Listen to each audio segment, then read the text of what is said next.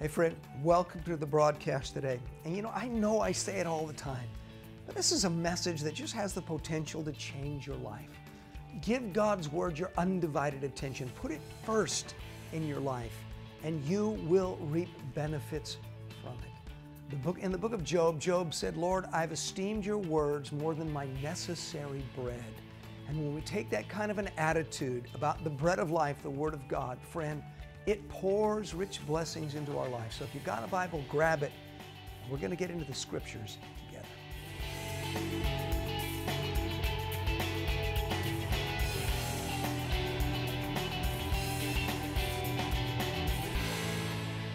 Acts chapter 27 and verse 9. Now when much time had been spent, and sailing was now dangerous because the fast was already over, Paul advised them. Now the fast speaks of the Jewish Day of Atonement, which was already over, which puts this somewhere in early October. And the ancient mariners considered navigation on the Mediterranean unsafe from early October all the way through the middle of March. And Paul is about to warn them against proceeding in this journey, but his advice is based on more than natural knowledge. Look again in the end of verse 9. Paul advised them, saying, Men, I perceive that this voyage will end with disaster and much loss, not only of the cargo and ship, but also our lives. He said, I perceive. It was an inward perception, an inward impression, if you would. It was nothing he saw or heard outwardly that would have led him to that conclusion. In fact, everything else contradicted Paul's perception. In verse 11 it says, Nevertheless the centurion, and he was the one in charge, was more persuaded by the helmsman and the owner of the ship than by the things spoken by Paul. So as we read the next few verses, we find the centurion, the one making the ultimate decision, was more persuaded by three things rather than by Paul's warning not to proceed. And the first one, we read right there in verse 11, the experts. There's the helmsman or the pilot, the captain of the ship, and the owner of the ship. They knew the seas, they knew the seasons, and they knew the ship. They were the experts, and their advice was, we need to go. And then in verse 12 it says, And because the harbor was not suitable to winter in, the majority advised to set sail from there also, if by any means they could reach Phoenix, a harbor of Crete opening toward the southwest and northwest, and winter there. So it's not just the experts, the whole majority advised that they set sail as well. And then in verse 13, And when the south wind blew softly, supposing they had obtained their desire, putting out to sea, they sailed close by Crete. Verse 13, Now all the circumstances line up, that the breeze begins blowing in the correct direction, and it seems like they have an open door circumstantially. So you have the experts pointing this direction, you have the majority pointing this direction, and all the circumstances and the open doors are pointing this direction, and Paul's perception is pointing in the other direction. And then we read the next couple of verses, verse 14. It says, But not long after, a tempestuous headwind arose called Euroclydon. So when the ship was caught and could not head into the wind, we let her drive. The experts were wrong. The majority was wrong. And the circumstances and, quote, the open doors, the south wind that blew softly was wrong. And the only thing that was right was Paul's perception. Now, Paul didn't say, God told me. He didn't say, thus saith the Lord. He said, I perceive. He had an inward perception, an inward impression, if you would. Call it that still small voice. Call it the inward witness of the Holy Spirit. Call it, whatever. But God does lead all of His children through those inward impressions, inward perceptions. And we need to learn to listen to that inward witness, that inward prompting of the Spirit. How much heartache and grief and loss could be avoided if God's children would just learn to listen to those inward impressions and perception. But just like the centurion, there are many things that would push us to disregard those inward impressions. It might be someone like the owner of the ship. I'm sure he's thinking time is money. I've got to get my cargo to Rome. If it doesn't get to Rome, I can't get paid. And so there's this pressure. And sometimes you got to do something now. Got to do something now. The window of opportunity is closing. You got to do something now. My advice to you, if you're being, harangued like that and voices are saying, do it now, you need to stop. Do not pass go. Do not collect $200. You need to wait. Or maybe the centurion, maybe it was a matter of pride. Maybe he didn't want to appear weak or afraid for sailing. Our pride gets us into a lot of trouble sometimes. Or maybe we're just too busy to really get quiet and listen and look inside. And God, are you saying anything to my heart about this? We're just so caught up in our frenetic pace that we never take time to get quiet. Or maybe it's that whole majority thing. As much as we like to think we're different than the pack, it is much harder to go against the majority influence than most people will admit.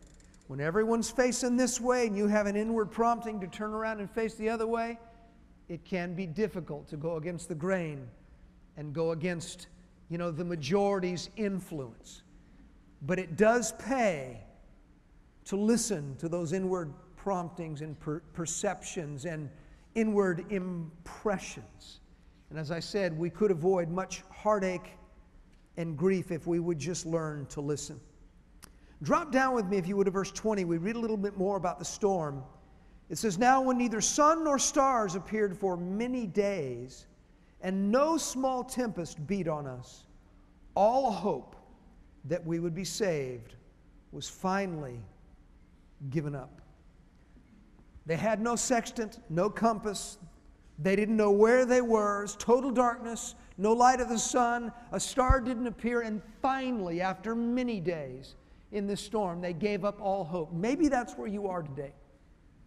Maybe you feel like you're just in the dark, being buffeted by a storm, and you have given up hope of things ever changing and your situation ever getting better, and you're just ready to cash it in. Well, I just want to tell you something. Don't you give up. Because there is hope and help coming your way. Look what happens next. Verse 22. Now, and Paul is speaking. Or actually, look at verse 21. "But after long abstinence from food, then Paul stood in the midst of them and said, 'Men, you should have listened to me and not have sailed from Crete and incurred this disaster and loss.'" Now, he wasn't saying, "I told you so." He was just saying that to them so that they would be receptive for what he's about to say next. Verse 22, "And now I urge you to take heart, for there will be no loss of life among you, but only of the ship. For there stood by me this night an angel of the God to whom I belong and whom I serve, saying, 'Do not be afraid, Paul. You must be brought before Caesar. And indeed, God has granted you all those who sail with you. Therefore take heart, men, for I believe God that it will be just as it was told me. However, we must run aground on a certain island.'" So in the midst of this situation where everyone has given up hope, Paul stands in the midst and he says, "Hey, be of good courage. Take heart." Why? Because we have a very experienced captain and he'll get us out of this? No. Because we have a really sturdy ship? No. Because we have a lot of clever people on board, and if we just pool our ideas, we can come up with a way to get out of this dilemma? No. Paul said, "Be of good courage, take heart, because God has said something about our circumstance. I believe God that it will be just as it was told me. Take heart." Now, you might be thinking, "Pastor, that really doesn't encourage me that much." I mean, Paul had an angel appear to him and give him a promise from God. If I had an angelic appearance and maybe had a specific promise from God, I'd be encouraged as well. You got something better than an angelic appearance, my friend. You have the written Word of God. In 2 Peter chapter 1, Peter says, "Hey, We were eyewitnesses of the majesty and glory of God. And in the mountain, when God spoke, we heard His voice with our ears. He said, but we have a more sure word than that. Even the Scriptures that are of no private interpretation. Friend, this written word is more sure than if an angel appeared to you. It is more sure than if you heard the audible voice of God. Heaven and earth may pass away, but His word will not pass away. It is forever settled in heaven, and God has already said something about your circumstance in His word. You can hang on to His promise, and it will get you through the storm. You know, Joshua, near the end of his life, said to the people as they gathered around, he says, not one promise of God has failed us. All has come to pass. And I'm telling you, His word is a sure foundation. And if you're in a storm right now, friend, you need to find a promise in the book and anchor your hope on that promise. Now, having said that, I just want to talk to you for a few minutes, and this is really the heart of the message. Just some practical lessons we can learn from this story about the storm. And the first one is just a thought. What kind of people end up in storms? It must be bad people. People that God is really displeased with, like Jonah. Disobedient Jonah. Serves you right, Jonah. Glad you're in a storm. Well, Jonah was in a vicious storm for disobeying God. Paul finds himself in a vicious storm for obeying God. Remember the word of the angel to him, you must be brought before Caesar. He was following the plan of God for his life. He was on assignment from God. And he was in a terrible storm. And the truth is this, bad storms sometimes happen to good people. We live in a fallen world, so don't overanalyze it. Storms happen. It's just part of life. It doesn't mean God is displeased with you and you've fallen out of favor with God. Storms happen to everyone. And then secondly, we cannot dictate God's method of deliverance. Now, God did deliver Paul and all those with him, but it was not in the way most people would choose. And I read in the Scripture several ways God delivered people from storms. In John chapter 6, Jesus is walking on the water and there's this terrible storm, and the Bible says they received him into their boat and immediately they were at the shore where they were going. This translation miracle took place. That's my favorite way to get out of a storm. Man, it's just miracle, instantaneous, no work, no effort on my part, just bang, God, you're awesome. But then we read in Luke chapter 8, another terrific storm, and Jesus rebukes the wind, and there's a great calm. But they don't get translated to shore. They still have to row, or if they can find a breath of wind, they've got to put the sails up and sail it. And that kind of deliverance from a storm, there's an amazing breakthrough that God gives, and then that which is hard suddenly becomes easy.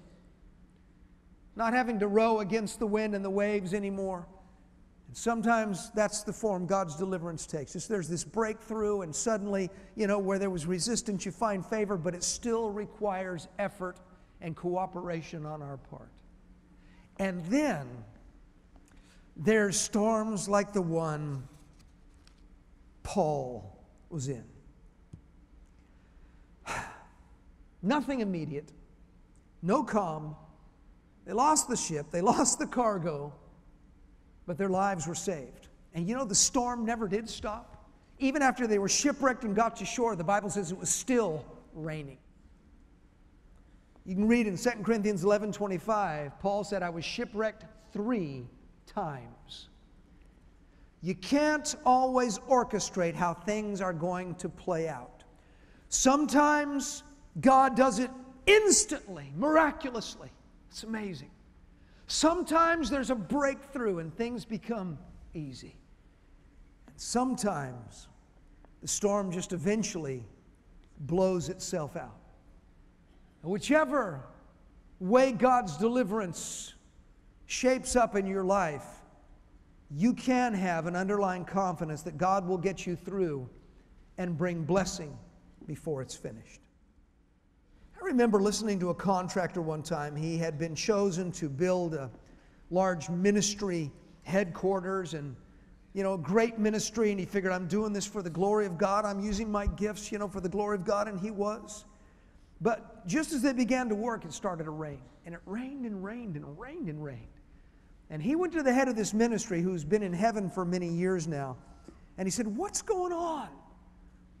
I got this project, and we've bound the clouds and loosed the sunshine, and we've prayed that the rain would stop, and we've fasted, but it just keeps raining. And I still remember what he said were the pearls of wisdom that dropped from the lips of this sagely, legendary man of God. He said, well, sometimes it rains, sometimes it don't. And friend, whether it's raining or the sun is shining, storm or calm, I believe that God is going to bring me through, and at the end of my life, I'm going to hear, well done, good and faithful servant, and I will have completed the assignment that God has given me. Now, if it happens to be one of those where the storm just seems to keep going on, it doesn't mean you don't actively pursue deliverance. We must still actively pursue deliverance in the storm. I mean, it's a given. Even though it doesn't say Paul was praying, it's a given that he was seeking God. It's understood that he was praying. What I'm warning against is us trying to put God in a box and somehow orchestrate exactly how He is going to bring this thing to pass. We have to leave that part to God. Our part is just to hold on to the promise and say, I believe God that it's going to be just as it was told me. And here's another thought. There's mercy in the mess. They had missed God. They could have avoided the storm altogether, but they wouldn't listen. And even though Paul initially warned them, I perceive that this voyage is going to be with much life, not only of the cargo and ship, but also of our lives, God very mercifully spared everyone's life. All 276 people aboard the ship. And maybe you're in a mess right now because you didn't listen to God. Maybe you disobeyed Him. Well, you know what? If you will repent if you need to, seek Him and petition Him in the midst of your storm, even though it's self-inflicted, I'm telling you, our God is a gracious God. He is a merciful and kind God, and He will help you. There's mercy in the mess, even when the mess is one of our own creating. Due to our own negligence, due to our own insensitivity, or even our own disobedience. God is merciful. How many are glad of that? Oh man, I am. What a God of mercy He is. And then, here's one. God, who appointed the end, also appointed the mean. Would you read with me? Look again, verse 27. We ended in verse 26 where he said we must run aground on a certain island. Verse 27, now when the 14th night had come, as we were driven up and down in the Adriatic Sea about midnight, the sailors sensed that they were drawing near some land. And they took soundings and found it to be 20 fathoms. And when they had gone a little further, they took soundings again and found it to be 15 fathoms. Then, fearing lest we should run aground on the rocks, they dropped 4 anchors from the stern and prayed for day to come. And as the sailors were seeking to escape from the ship, when they had let down the skiff into the sea, under pretense of putting out anchors from the prow, Paul said to the centurion and the soldiers, unless these men stay in the ship, you cannot be saved. And the soldiers cut away the ropes of the skiff and let it fall off. Now, the sailors were like the hirelings Jesus spoke about that would flee when the wolf came. The sailors were trying to escape from the ship when they were needed most. Now, didn't the word of the angel say, God has granted you all those who sail with you? Answer that question, yes. So, Paul, what do you mean by saying, unless these men stay on board, you can't be saved? Hasn't God already said and promised that everyone's going to be saved? Yes, He has, but God, who appointed the end, also appointed the means. And when Paul made that statement, that unless they stay on board, you can't be saved, I don't think he's speaking of as a prophet, speaking as a prophet, but as a prudent man. Because he'd already said, and had been revealed to him, we're going to have to run the ship aground. All right? If the sailors abandon ship, who's going to steer the ship so that it can run aground? You see, God appointed the ends, but he also appointed the means. And as we read on, we find out that, in the morning they saw a beach there, and those same sailors that were going to abandon ship, they knew what to do with the rudders, they knew what to do with the sails, and they steered the ship where it got into a place, and finally it ran aground, began to break up, and people were able to jump off and get to shore, but they never would have gotten in close enough to make it to shore if the sailors weren't there to sail the ship in. There's such a lesson here for us. We tempt God when we say that we trust Him and claim to be under His protection, yet we don't use the proper means when at our disposal for our preservation and our safety. Just example of what I mean. I was just in Germany preaching a couple of the days there. It was very cold and rainy. And I'd preach, late into the night and greet people, and I'd be just soaked with perspiration. So now I got to go to the hotel. So am I going to walk out in that rainy, wet, freezing weather and say, hey, I don't need my hat, I don't need my coat, I don't need my scarf. The Lord is my shelter. See you guys back at the hotel. No, you walk out in a night like that, especially when you're soaked with perspiration, that's how you get pneumonia.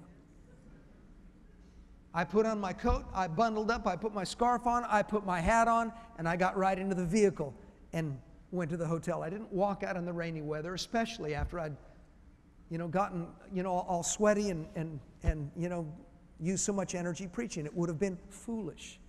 And I could claim God's my protection. God is my shelter. No, it would have been tempting God to do that.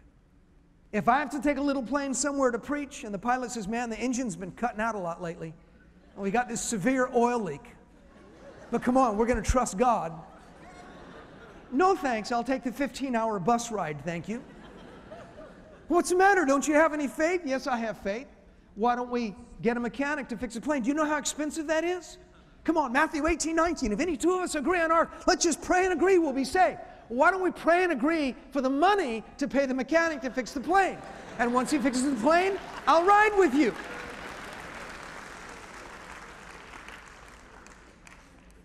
God who appoints the ends also appoints the means. Let's read on. Verse 33.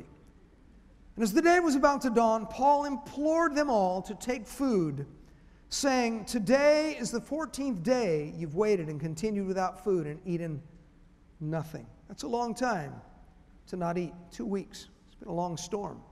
Therefore I urge you to take nourishment, for this is for your survival, since not a hair will fall from the head of any of you. Now again, this is just practical wisdom. Maybe they were seasick. In the storm they can't have a fire, so anything they eat is going to be cold. Maybe they weren't hungry. But you know what? They haven't eaten for 2 weeks. Paul knows the ship's going to run aground. They're going to have to swim for it. You need the energy. Otherwise, you're not going to be able to swim to shore. Get something to eat. Practical knowledge. Practical wisdom. And as well, just a thought. I think probably they had not been eating because they'd lost hope. When a deep depression takes hold of a person, one of the symptoms of that is they stop taking care of themselves. They stop eating. They stop bathing. And if you know somebody that's showing those kind of signs, you need to do what Paul did. You need to encourage them. Because it can lead to disastrous results if someone doesn't intervene in there. And it's usually a symptom that a dark depression or a hopelessness has gotten a hold of someone. It's usually some of the first physical signs. They lose their appetite. They stop caring for themselves. And if somebody doesn't step in and encourage them, who will? Now, Paul said you're not going to lose your hair, but your hair is going to get wet. Verse 35. When he'd said these things, he took bread and gave thanks to God in the presence of them all. And when he'd broken it, he began to eat. Then they were all encouraged and also took food themselves.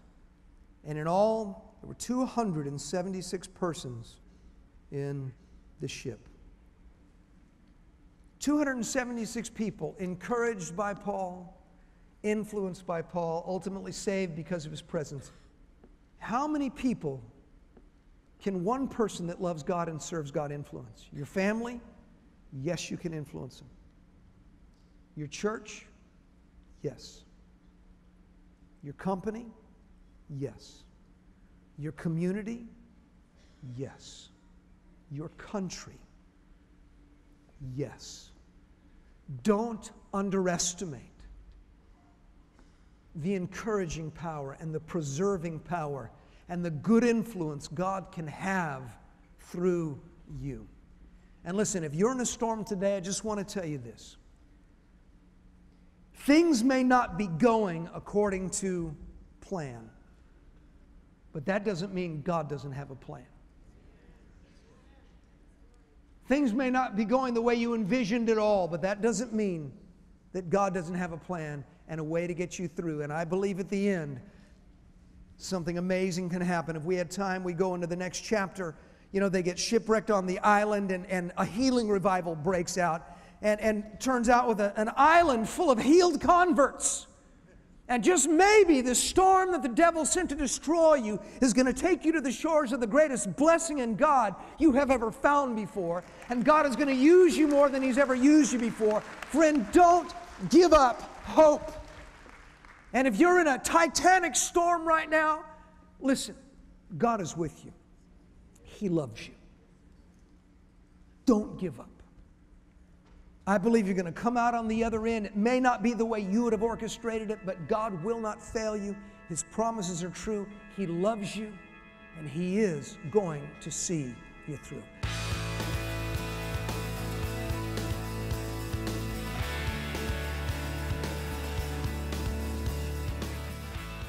You know, one of the great things I've learned about God is that He actually knows what's going on, and He has a better plan than I do. God is not unaware of your circumstance, your situation, your storm. He knows about it. He knows what you're going through. And the Bible says that before, we're embroiled in our troubles, Paul wrote this to the Corinthians, that God also makes a way of escape that we may be able to bear it. There's no temptation, no trouble, no trial, no problem, no storm that we've encountered, but God hasn't already made a way of escape. God hasn't already provided a plan to get through it, to conquer it. We just need to listen for His wisdom, look to His Word. And I want to tell you, in your storm, there is a way through. God will not forsake you. The lightning may be flashing, the rain may be falling, the wind may be howling. Friend, God will not forsake you. He will not leave you. There is a way through your problems. Don't give up hope, my friend. And just, this may be out there a bit, but I'm just going to say it. God would set this entire broadcast up just to encourage you right now. He knows what you're going through, and He loves you. See you next time.